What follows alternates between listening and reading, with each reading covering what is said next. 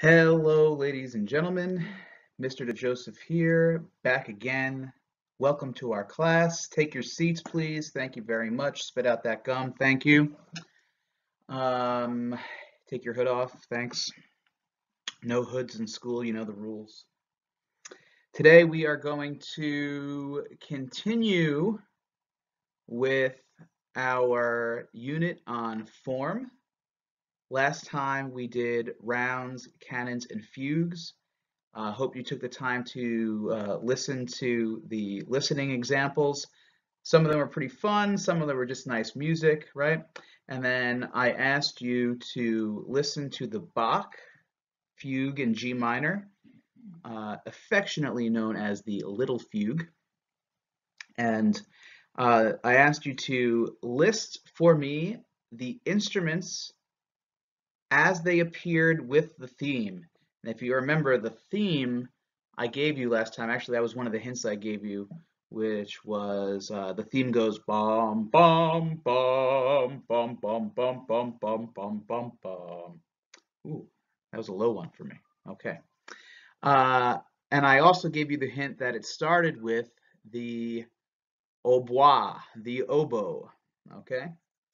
So I'm going to give you the answers right now. So if you want to just, maybe pause the video, get out your doc that has your responses to it, and you can check to see how you did on this one, okay? So it started with the oboe. That was number one. Number two was the English horn. Now, I'm not going to blame you if you didn't get the one right.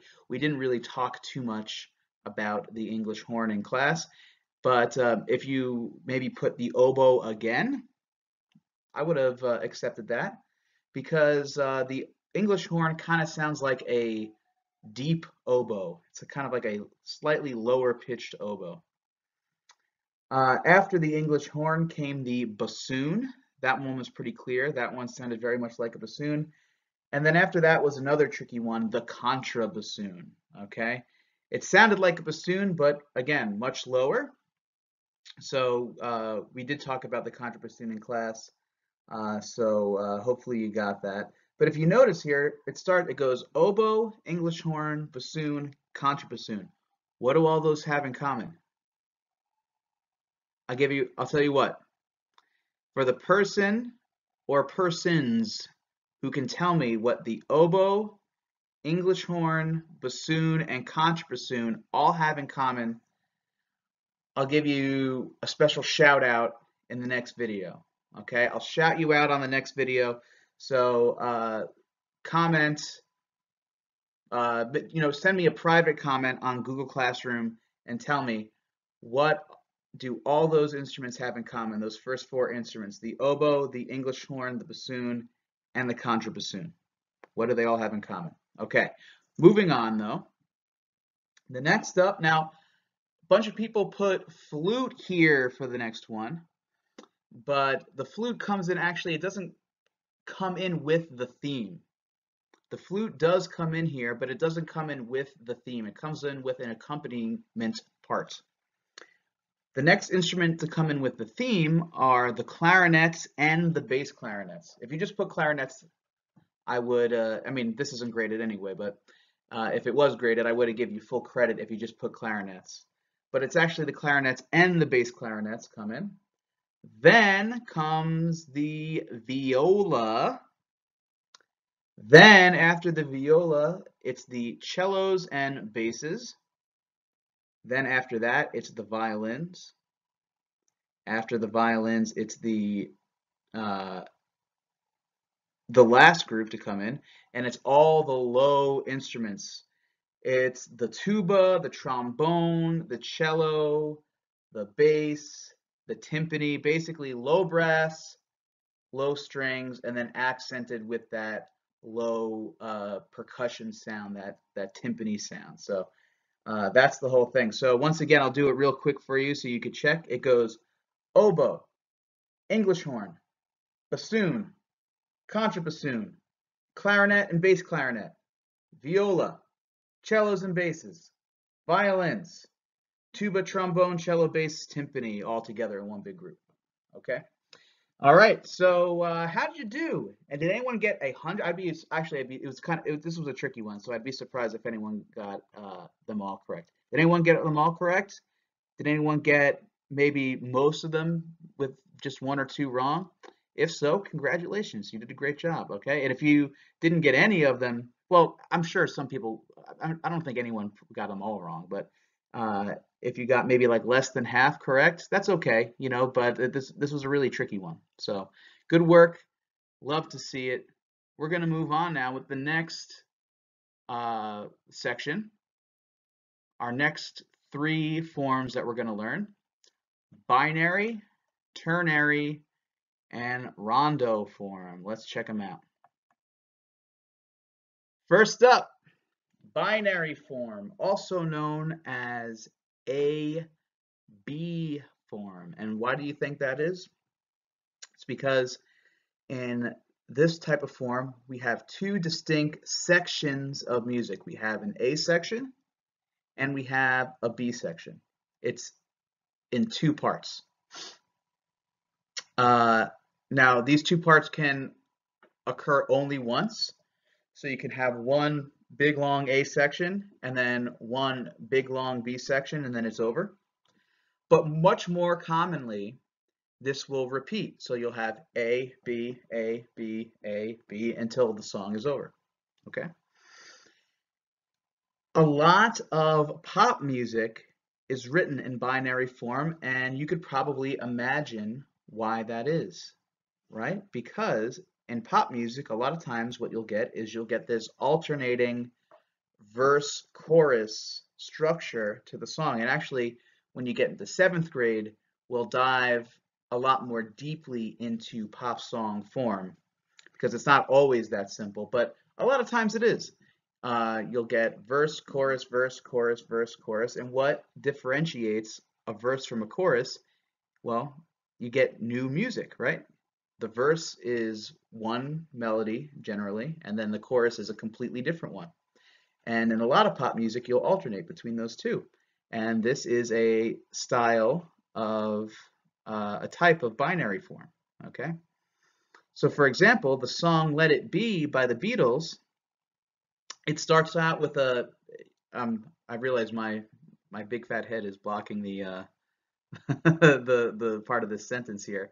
But the song Let It Be by the Beatles starts out with a piano intro or introduction, and then the rest of the song continues in binary form. Check out the link below. Listen to the song Let It Be by the Beatles that I have provided for you here, and you'll be able to hear.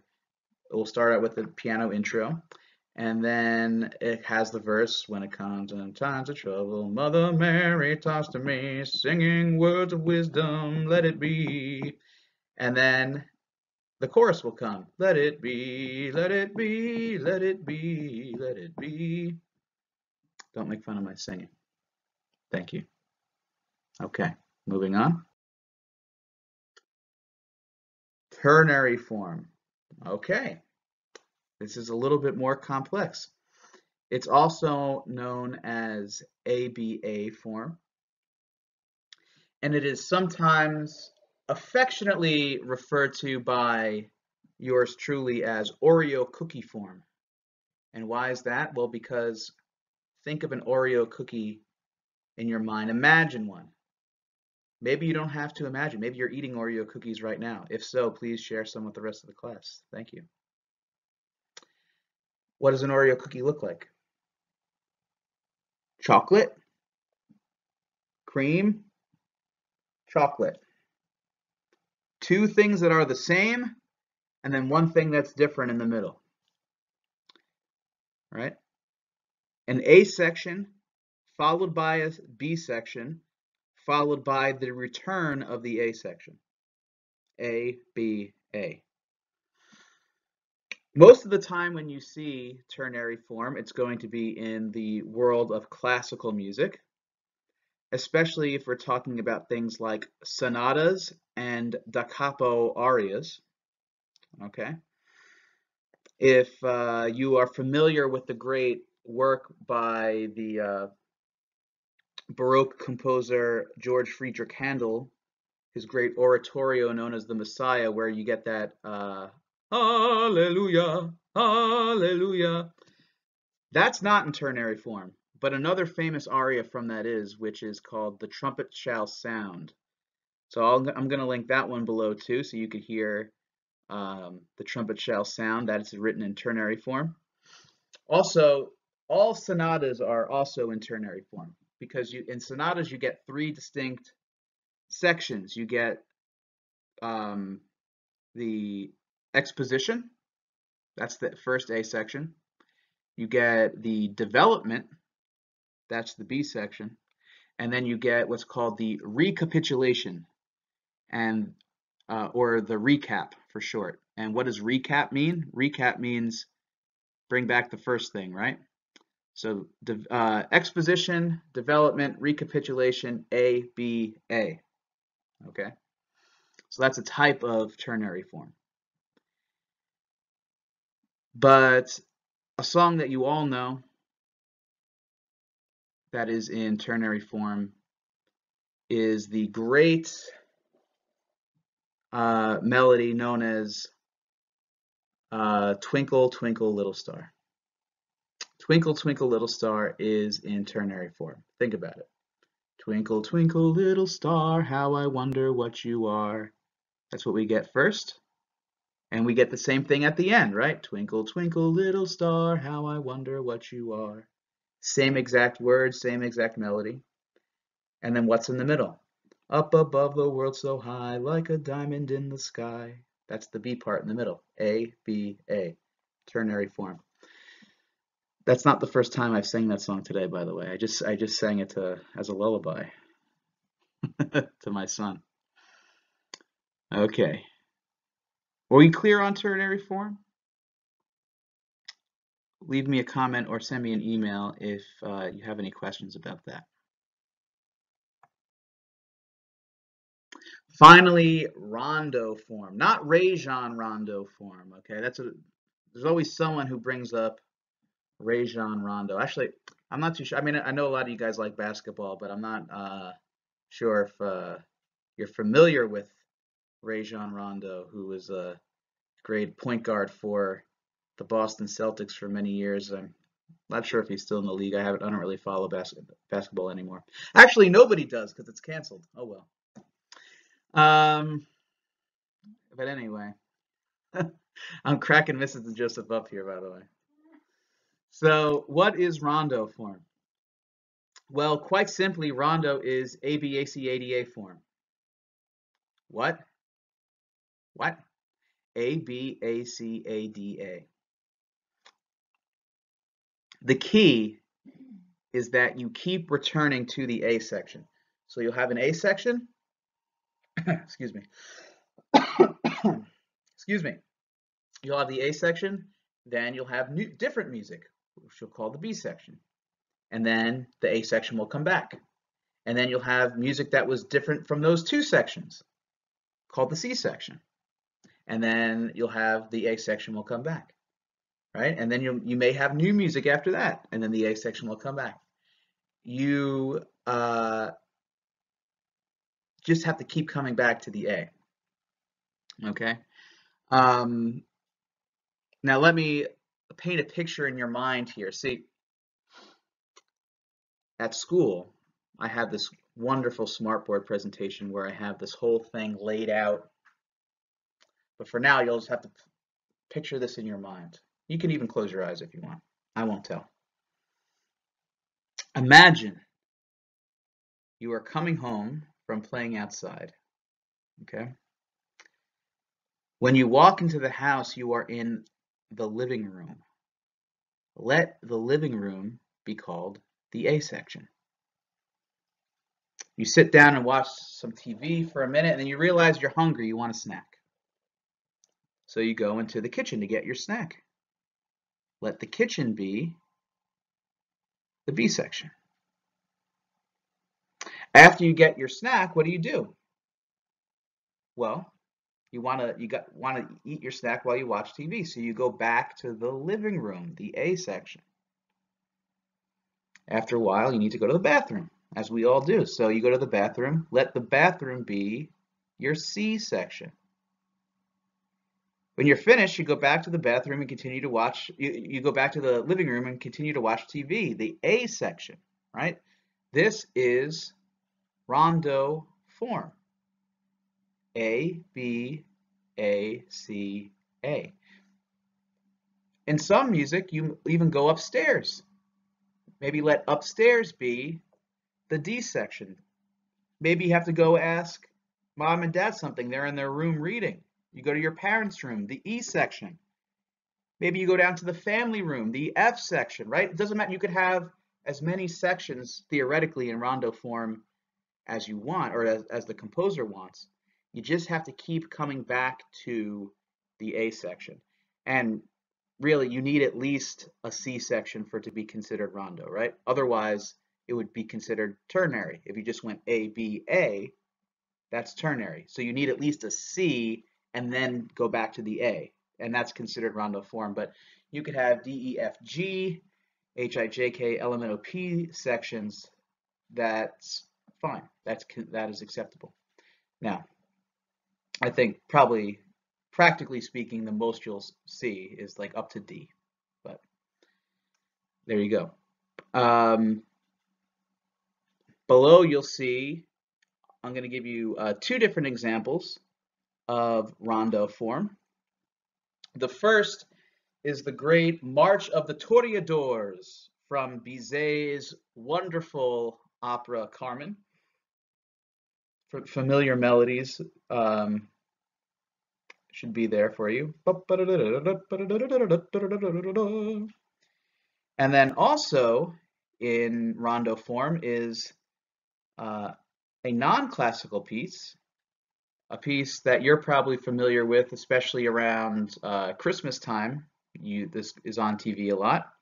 It's the Linus and Lucy theme from the Peanuts. Okay, if you're a fan of Charlie Brown Christmas, Charlie Brown and the Halloween, the Great Pumpkin, right? You're familiar with this song, and that you might not have known until now that it's written in rondo form. So you can give a listen to that as well. Okay, now that's going to do it here for us today. In our next class, we're going to talk about a mystery form, and I'll see if I can get you guys to guess what it is. Okay, but please let me know if you have any questions whatsoever about binary, ternary, or rondo form, or rounds, canons, and fugues for that matter as well. Any questions that you might have. My office hours are every day from 1:30 p.m. to 2:15 p.m. Monday through Friday. So far, no one has really taken advantage of those office hours. I get, little questions here and there throughout the day, but never during my office hours. And but if you really need help, I'm here for you. That's what I want you to know. The questions that I normally get, I'm able to answer like in one sentence. And those are fine, please send those. But if there's anything that's really deeply confusing you about any of this, don't be afraid to reach out. I'll do the best I can to help you. And if we need to hop on like Google Hangout or something just for a couple minutes, then I'm cool with that too. Okay? But you just got to let me know, and then we can set it up. Otherwise, email and posting something on Google Classroom. I mean, for the people who have done it, you know that I'm really quick about getting back to you. So just let me know. I'm here to help. I literally have nothing else to do but help you. So,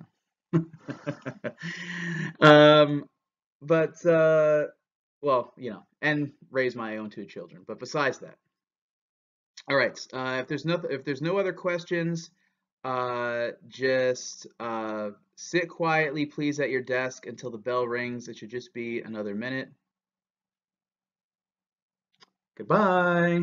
Goodbye.